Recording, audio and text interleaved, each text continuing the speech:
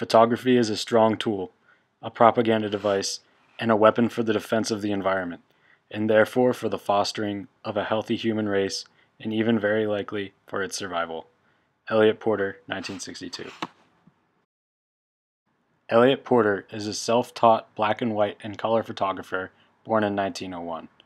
After receiving a medical degree from Harvard, Eliot turned what he considered a hobby to a full-time profession after acclaimed photographer and artist Alfred Stieglitz took interest in his photographs after providing his first New York City gallery. His use of a small Linhof camera to create black and white imagery evolved in the 1940s when he taught himself how to work in the world of color using a new dye transfer technique produced by Kodak.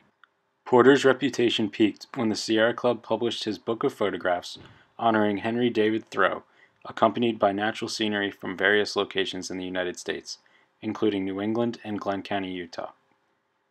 Rather than focusing on the traditional large grand views of nature, Porter enjoyed honing in on the smaller, often overlooked scenes in his photography. This image, titled Moss Waterfall Cinders, was created in 1972 as a dye transfer print. What would seem to passers-by as a simple trickling stream creates an aesthetically evaluative piece that combines use of symmetry between the two mossy banks, bold contrasting colors, and a low perspective to create a beautiful image that seems larger than reality. I chose this image first to show what made Porter famous, being able to find natural beauty in the smallest of scenes.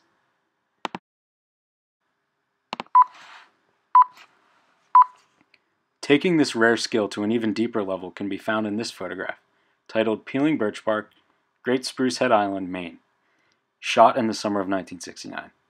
Although we all walk by dozens of trees that look similar to this one each day, hardly anyone stops to examine the minute detail and artistic value of things that we're used to seeing. Growing up in New England meant that Porter had to find new ways to look at the things that he saw every day, and this image is an embodiment of that notion. Using the analogous colors of orange, yellow, and green, the bark comes to life, asking viewers to take a closer look the next time they are outside. This particular image could have been taken in White Clay Creek, which is a central tenet of what Eliot Porter's prerogative is in his images. However, this image is actually from New Hampshire, and is titled Pond, Grass, and Lily Pads, taken in 1952.